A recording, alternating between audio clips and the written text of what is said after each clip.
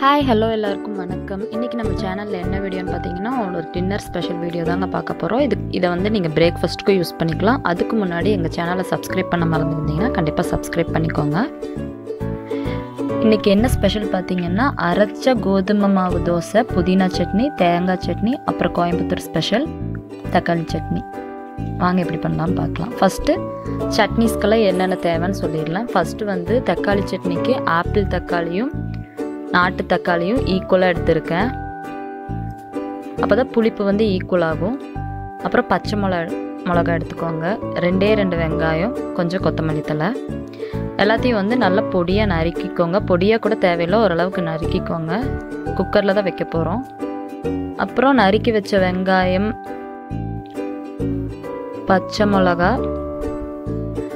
கொத்தமல்லி தழை, தக்காளி எல்லாத்தையும் ஒரு குக்கரில் ஆட் பண்ணிக்கோங்க. கொஞ்சமாக கல்லுப்பு சேர்த்து அளவாக தண்ணி ஊற்றிக்கோங்க. ஜாஸ்தி தேவையில்லை, அளவாக தண்ணி ஊற்றிட்டு குக்கரை நல்லா கிளறி விட்டுக்கோங்க. அப்புறம் குக்கரை க்ளோஸ் பண்ணி ஸ்டவ்வில் ஒரு 3 விசில் வர மாதிரி வச்சுக்கோங்க.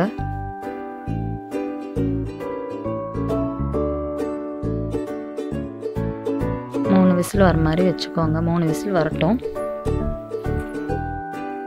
அதுக்குள்ளே நம்ம தேங்காய் சட்னி, கொத்தமல்லி சட்னி பார்த்துடலாம். தேங்காய் சட்னிக்கு தேங்காய், பச்சை மிளகா, பொட்டுக்கடல, கொத்தமல்லி தழை, கொஞ்சம் இஞ்சி, ஒரே ஒரு பல் பூண்டு, இத்தினூண்டு புளி வச்சுக்கோங்க. இது ரொம்ப நல்லாயிருக்கும் டேஸ்ட்டு. ட்ரை பண்ணி பாருங்கள்.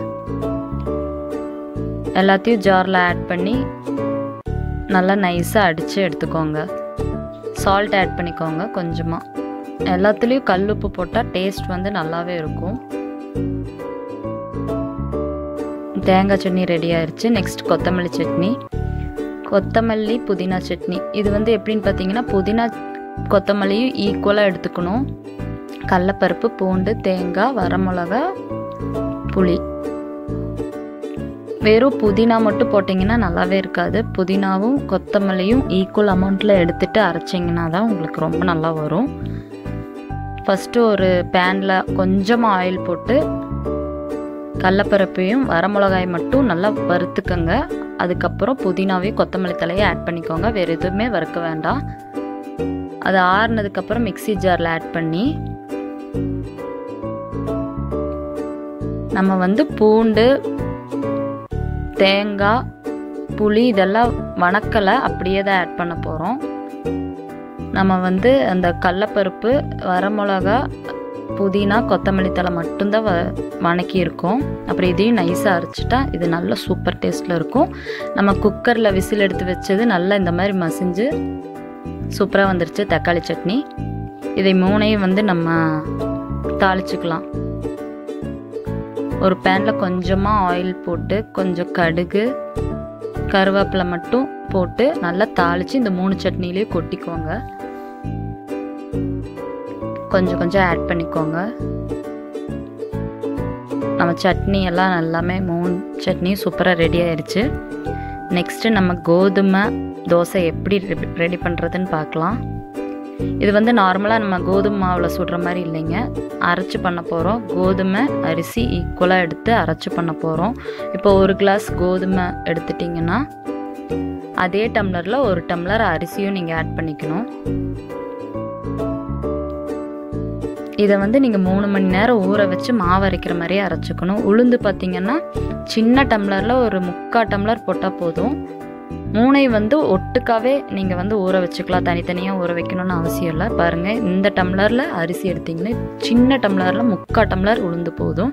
3ஐயும் ஒட்டுக்கா 3 மணி நேரம் ஊற வச்சு அரைச்சி எடுத்திங்கன்னா இந்த மாதிரி நம்மளுக்கு ஒரு நல்ல மாவு ரெடி ஆயிரும். நல்ல பேட்டர் கிடச்சோ. ஒரு 2 மணி நேரம் இது லைட்டாக புளிக்கட்டும். அதுக்கப்புறம் நீங்கள் வந்து தோசை சுட ரெடி பண்ணிக்கலாம். இது வந்து ரொம்ப டேஸ்டி, ரொம்ப ஹெல்த்திங்க. நார்மல் தோசை சுடுற மாதிரியே நீங்கள் இதை சுட்டு எடுத்துக்கலாம். ஆனால் ரொம்ப கிறிஸ்பியாக வரும். இதில் கோதுமை அரிசி ஈக்குவலாக ஆட் பண்ணனால உங்களுக்கு ரொம்ப இது குட் டயட்டுக்கு தேவையான ஒரு நல்ல தோசைன்னு சொல்லலாம். நல்லா சுட்டு எடுத்துட்டு அதுக்கு பார்த்திங்கன்னா இந்த மாதிரி நல்லா கிறிஸ்பியான தோசை நம்மளுக்கு கிடைக்கும். நார்மலாகவே இது நல்லா கிறிஸ்பியாக வரும்.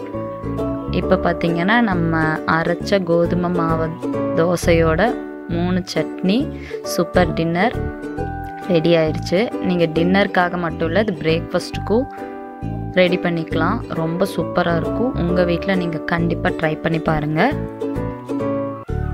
இந்த வீடியோ உங்களுக்கு பிடிச்சிருந்தா லைக் பண்ணுங்கள், ஷேர் பண்ணுங்கள், எங்களுக்கு கண்டிப்பாக கமெண்ட் பண்ணுங்கள். தேங்க்யூ ஃபார் வாட்சிங். Bye bye.